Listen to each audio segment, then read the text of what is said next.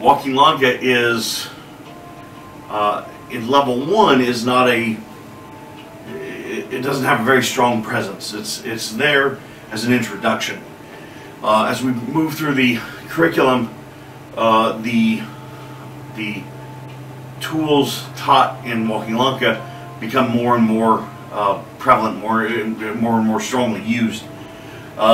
So the Walking Langkah is a straight line with hash marks every 2 feet. And then what it teaches is us to move and maintain our basic structure as we move.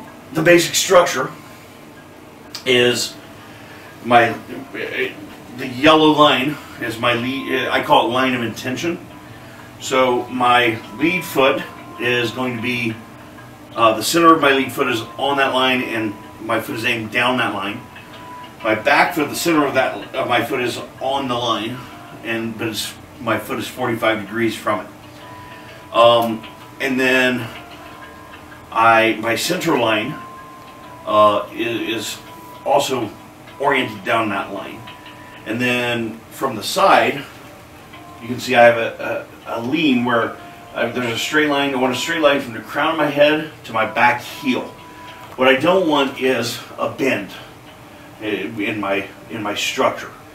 I want to have good posture, straight line, and good structure. So now the actual walking, I start out with my back foot, the center of my back foot. And by center of the foot, I mean behind the ball of the foot towards the heel. Just behind the ball of the foot, there's a little depression there. That's the center of the foot. So I want to put that on the starting point, and then settle into my Kutamati with my lead foot running down the line of intention. And I've already got my center line aimed down that line of intention as well. At this point, I've really already got all my structure. Straight line from crown to the heel, although since I'm standing upright, my legs are together, it's not a lean to get that straight line at this point. I step out, and as I step out, the 2 foot is just, it's a hair longer than I really want. So I adjust. Right? And the distance we're looking for is roughly our shoulder width, right, on a stance. So if I pivot here, it's shoulder width. That's the width we're looking for generally. There are some more traditional ways to measure it out and whatever, but the 2 foot gives us a decent guideline. That's where we want to step. That gives us our penetration. But then our adjust is sort of our follow-up to the motion. So I step out, then I open my lead foot, so it's 45 to the line of intention, and I step through, and I want to bring my back foot high as I step through. So I want it to come through this hole in my knee structure that has opened up, because this keeps my whole structure over the line of intention. If I step like this, now I'm off the line of intention, which means I'm vulnerable on the line of intention. My objective here is to maintain my structure on the line of intention so that I'm strongest on my line of intention. So I open my lead foot, turn it 45 degrees, bring my back foot up through, and step to the next point, then adjust. Open, step, adjust. Okay? So you do that down the entire line. The line can be as long as you want.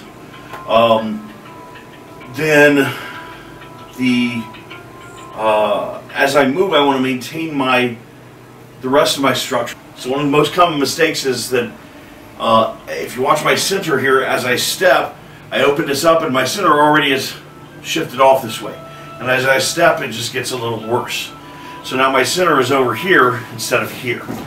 So as I step, I want to maintain that center right here on down that line of intention. Then I also want to maintain the lean, so that, well, I can't maintain the lean, but I want to maintain the structure. I want to maintain that line from crown of head to back heel. So, and the biggest thing I don't want to do is I don't want my head level to bob up and down. So if as I'm stepping through here, I'm already kind of vulnerable because I'm on one leg.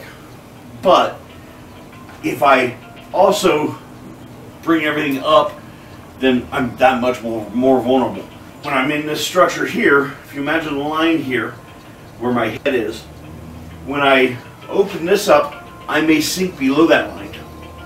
And then when I come here and through, I may come back up to that line. But I don't ever want to go above that line.